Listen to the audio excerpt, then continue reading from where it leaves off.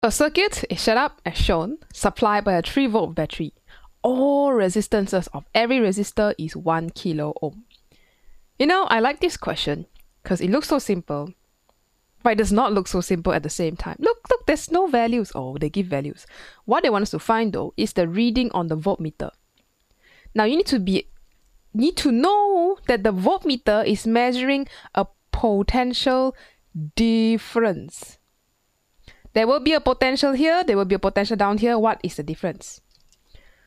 How do we find the potential? This is where we have to think about the circuit. So think of it in loops that you can draw. Let's see the first loop. You start from the battery. You travel down the battery. Maybe here 3 volts, 3 volts. Hey, this is potential. This pink color things that I'm drawing is potential, not potential difference. Just potential. You know, height and height difference. So at these points, all 3. Let's go down the first line on top. So as current flows past this first resistor, you will lose energy. And so you will have a potential drop. We call this a potential difference or potential drop. In other words, let's just say drop lah. Drop by some amount. Okay, and you will be at the position of this voltmeter. We don't know what the amount is. Maybe? Do we know? Hang on a second. Let's finish first. Then from this potential, you will go past this meter. You need to go back to the battery. So this one loop itself. So you will drop and finally you drop down to 0. And why 0? Because you are going back to the battery. That's generally, you can think of the current flow in one loop that we just draw.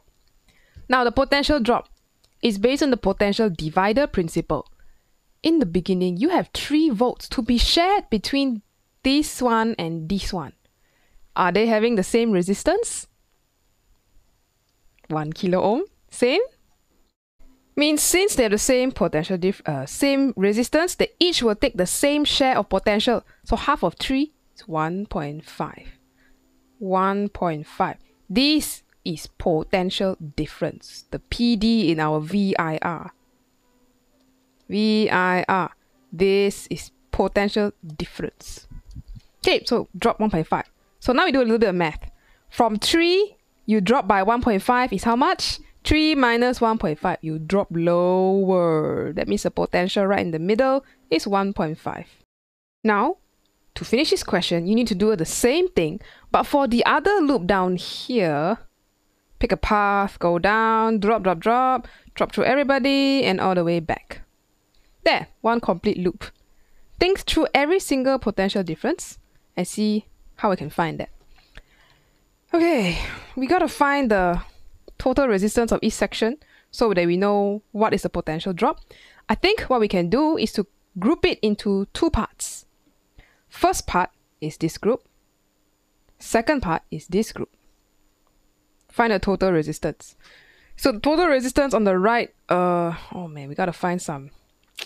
Okay, the combined resistance here, let's just call it R2.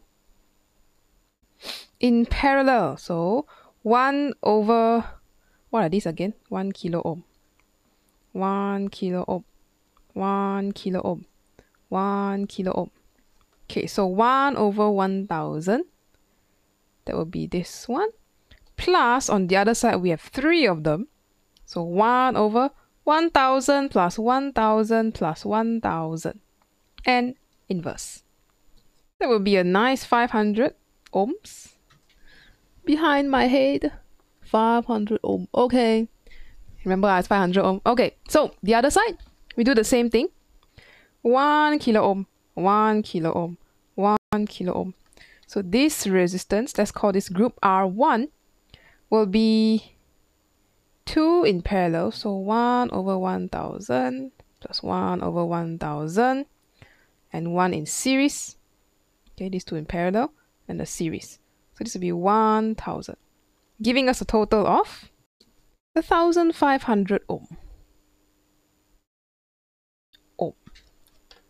Okay, let's solve and finish the question. So now, we know R1 is going to be more than R2. So the potential difference is going to be bigger as well.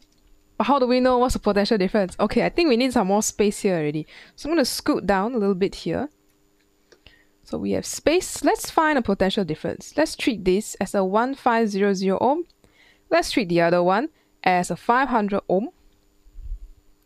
And we want to find what is the potential difference or potential drop, V1, V2. And the total given to this whole section is going to be 3 volts. We treat this whole thing as one big loop. So the V total is going to be 3 volts supplied by the battery. Okay, let's do our ratio. So we need to do ratio now. We shall do, I think we find V1 can already lah. V1 over V total equals to R1 over R total. And this will be V1 over 3 equals to 1500 over the total, which is 1500 plus 500. Hold up, I just noticed an error. Ayah, my R2 just now should be 750 instead of 500. Oh well, we'll correct that then. So this will be 1500 plus 750. Okay, what should we get for our V? Let's see. This will be 2 volts. 2 volts. Okay, perfect. This is all we need to find out the answer already. So that means we treat these two in parallel as one resistor. And we say, not these two, this whole section, we treat them as one resistor. And we know that the potential drop across that whole section that I just circled is going to be 2 volts. So I'm going to draw a big arrow and say, oh, across this whole section, you drop by 2 volts. Yeah, 2 volts. So that will be what potential? From 3 minus 2, you should be at 1.0 potential there. Now we have found the last part. So 1.5 on one side and 1.0 on the other side. What's the difference between those? You minus. That's it. Potential difference is voltmeter. So potential difference between 2 points, this one minus that one. You take 1.5 minus 1.0, giving you 0.5. And that will be your answer, B. So remember what voltmeters do? You probably need to know the potential there at both sides, especially if it's connected like this. It's like a bridge between two different tracks. Find the potential, then find the potential difference. Okay, so hope this video was helpful in helping you understand how to stay calm and solve scary looking circuits like this. But that's all for this video. I'll see you in the next one.